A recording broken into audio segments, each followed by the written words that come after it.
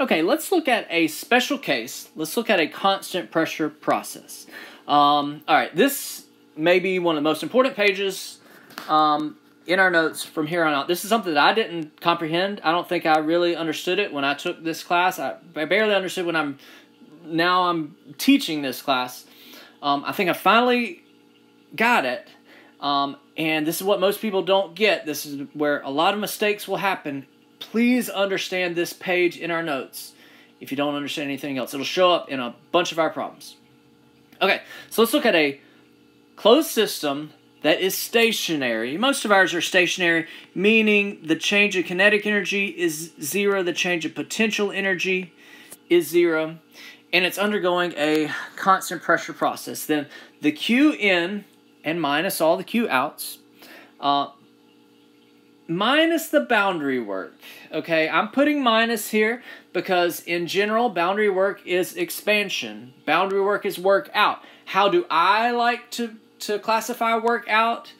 As negative, right? I like to say everything in is positive, everything out is negative. Your book is going to say, already have that negative right there, and it says that positive work is out. But so all the Q in minus any expansion boundary work minus any work out and plus any work in equals delta U. We don't have any delta KE, any delta PE because it is stationary. All right, so for a constant pressure process, we have an equation for boundary work, right? We have an equation for boundary work, so let's plug that in.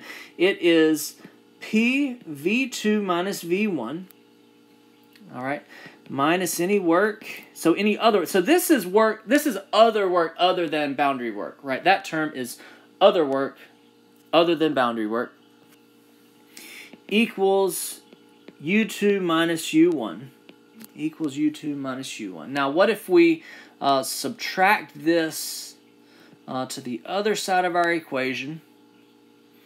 Then we've got Q in minus work out other than boundary work equals, so if we bring this to the other side of our equation, subtract it over here, it becomes plus P V2 minus V1.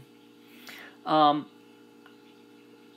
going to kind of combine the twos, the state twos together. Here's state 2 and here's state 1. And it becomes something like U2 plus P V2 minus U1 plus P V1. All right, U2 plus PV2 minus U1 plus plus PV1. Now, we barely skimmed over it earlier on in the semester, but this is the definition for enthalpy. That right there is enthalpy. Right? So that right there is H2, that right there is H1.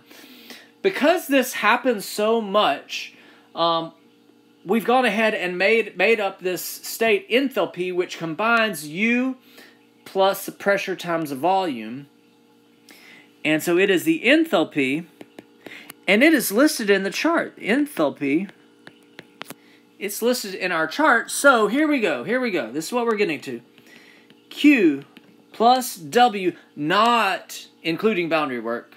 This is any other work besides boundary work, equals change in enthalpy. So we don't have to calculate boundary work if we have enthalpy on the right-hand side of our equation. Did y'all get that? We don't have to calculate boundary work for a constant pressure process. Sorry, let me clarify. For a constant pressure process, for a constant pressure process, if we're looking at enthalpies, then we don't have to calculate boundary work. Don't have to calculate boundary work because it is inside of the enthalpy term. Isn't that cool? All right, so now any heat in and out, any work in and out besides boundary work equals delta H for a constant pressure process. Now, how about a rigid tank? So let's kind of come up with an idea for a rigid tank. For a rigid tank, right? A process or just any process without boundary work, or boundary work is 0, then it would be Q plus W. W would be any work other than boundary work equals delta U. So for a constant volume process, right? Constant volume process, then we use delta U on the other side of our equation. So again, we don't have to calculate boundary work because boundary work is 0 for a constant volume process. Okay, but what about a different process? For any other process, right? If it's a constant pressure process, delta H on the right-hand side, and don't calculate boundary work. If it's a constant volume process, delta U on the right-hand side, and don't calculate boundary work. But for any other process, we do need to calculate boundary work. The Q plus boundary work plus work equals delta U. So for this one, we do calculate boundary work. Let's remember, so this is where I deviate from the book a little bit. Remember, our boundary work equations